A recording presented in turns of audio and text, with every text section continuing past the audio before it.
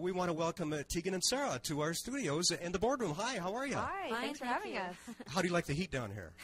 Well, we're getting used to it. It's almost, I was saying last night, we were just playing in Detroit. It was very humid, and, you know, you start to get really used to it. It's almost like your body just accepts its destiny that it has to play in all the humidity, and you don't have to work out as often, that's for sure. It's not the heat, it's the humidity that's humidity, really gets you out there, It's huh? specifically quite humid today. When I quite. got off the bus, I was like, "Oh boy!" But we're making the best of it. It makes us look like we're working really hard on stage. You know, desperately sweating.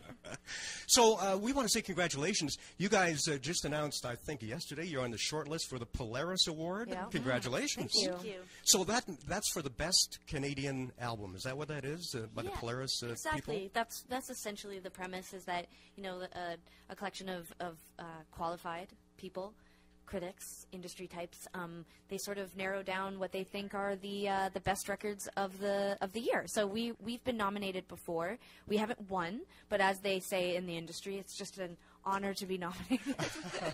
And we're going to go with that. Yeah, let's just go with that. We don't care about winning. And it's a nice little boost if you win as far as money goes too. Oh, huh? absolutely. Yeah. I think it's more about, you know, the recognition and acknowledgement of our peers and the people in the industry, and, you know, to be nominated once was really an honor, but to be nominated twice almost feels better just because it seems like it wasn't a fluke the first time. Last year, Feist won the awards. Yeah. So good luck. That's coming out in September. That announcement. It is, huh? yeah. Okay. Well, good luck with that. So you guys have played with a lot of big name entertainers over the years. You've been out there on the road for about 10 years now. Yeah. Yeah, since our first record came out in 1999, but we actually started touring in 98 after we graduated high school. So, but it didn't really get cooking or professional until the early 2000s. And I think probably Sarah and I both would pay a lot of money to erase those first couple of years just on haircuts and fashion alone. Yeah, well, you've played with Neil Young. Who else am I? Oh my goodness! Just this year, I mean, we've David been on tour Guetta, with Fun, and we've been on tour with the Black Keys and the Killers, and we did one of our first big tours ever was with Neil Young and the Pretenders. So we've done a whole spectrum of touring, and it's been great. I mean, each tour you learn something new, and I think because we were so young when we started touring, it was great to be out on tour with other bands because you sort of get whipped into shape. You learn the rules of the road, and you learn to take care of yourself really quickly, and I felt grateful. I think that's why we have such a strong foundation. And I suppose some of those were our musical influences on you. Was there Absolutely. somebody when you were younger that you really looked up to? Oh yeah, absolutely. I think, you know, icons for us, people like Bruce Springsteen, U2, Cyndi Lauper, Madonna, those sort of caliber of artists were the people that we really sort of like idolized, and you know, now I think we have more sort of realistic people who we would sort of fashion our own career or business after. Maybe not like the big. I mean, we have had some success, which we're very grateful for, but I don't think we're in the same stratosphere as people like Madonna and Bruce Springsteen and Lady Gaga and that sort of thing. But there have been more, I guess, you know, blue collar examples. We've toured with people like Ryan Adams, for example. Tegan mentioned the Black Keys. There have been bands that we've been on tour with where we can sort of say, oh wow, maybe we could have a career like this, and here's how the infrastructure sort of works. And I remember feeling that way about Paramore. We toured with them a couple of years ago, and I remember that was one of the first times that I started thinking about more mainstream success, radio, that sort of thing. They just seemed like people who we could, I guess, see as peers, as people that we could have a career like. And so, yeah, it's always changing. You know, you think you know everything, and then you go tour with somebody and you realize you don't know anything. You started out as indie rockers, really. And then this change you're talking about came about. When did that happen? You thought, maybe we should go a little more pop for the radio.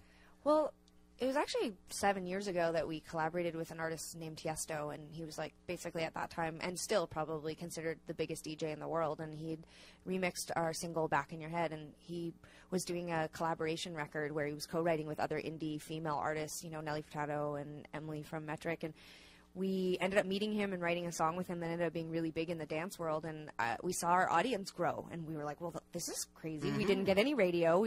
There was no other way that this new audience was coming to us other than through him, and so we started collaborating over the last 6 years with all sorts of dance artists. Sarah collaborated with a hip-hop artist last year. I've collaborated with rock artists, and I think we saw our audience growing exponentially but very organically through other people's audiences. And when it came time to write Heartthrob, our new record, I think we used a lot of those influences to help us sort of get to the next level. And we're alternative artists, and we've always sort of been in the sort of cult underground, if you will. We always got called indie darlings and critics picks and that sort of thing, but we sort of saw ourselves as being more than that, and not that we were ungrateful for the success we had, achieved and the things we'd accomplished, but, as women and also queer artists, we were like, why not influence the mainstream? Why not, sort of project a whole different image and try to change things up, maybe shake things up a little bit? And it's worked, and it's been kind of awesome, and we have like a really young audience in a lot of cities and stuff, so it's really nice to be kind of like out there, and I think it's probably really good for them to see us in the mainstream, and I think also we've just been touring and playing for 15 years, and we wanted to do something new. Different, huh? Yeah, we were like, why recycle the same ideas? Like, we grew up listening to sort of upbeat pop, sort of dance 80s music and stuff, so it just seemed natural. Well, Heartthrob has the two singles, Closer and I Was a Fool, yeah, and our audience loves those songs. We get requests for them all the time. That's great. And is there more coming off that album? We hope so. I mean, the truth is that the way the world works now, like what's happening in Canada is so exciting for us, but we're really still like in, oh my God, I can't believe even we're saying this, but early stages of the first single in the U.S. It's just such a monster down there. So we're probably going to be touring for at least another year and a half or something. It'll be like 9 singles. Yeah, we're hoping that Canada wants more singles, because we'll definitely be around to give them. We do want them. Yeah.